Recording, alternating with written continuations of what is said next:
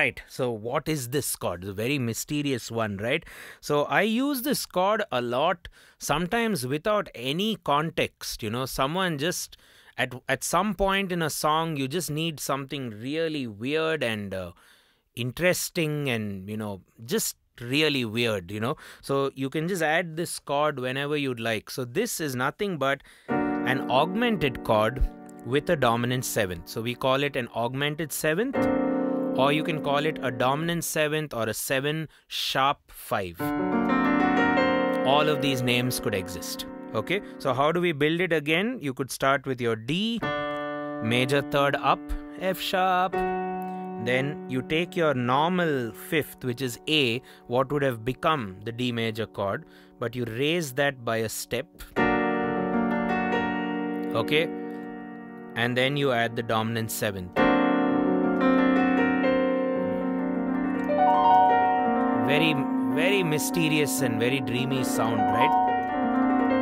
So one way of using the dominant 7th, sharp 5 or augmented 7th chord is just like that. The other way is actually to give it some context and some purpose. It could be a dominant resolution chord. In other words, you play the chord and it could resolve to the tonic major, okay? Or even the minor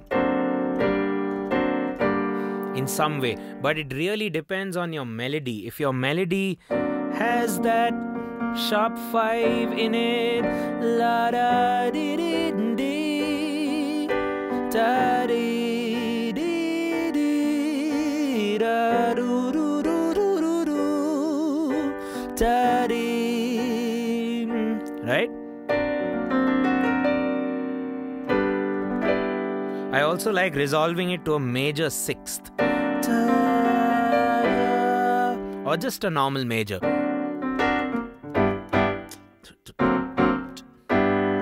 Okay. So you could use it just like that to add some serious interest in your music, especially if you're doing like film score compositions and stuff like that. These chords work really well. I don't think you're expected to create a scene change in a film score context with either a major chord or a minor chord. Those are not the money chords, as you call it. These chords are really going to work, for a scene change.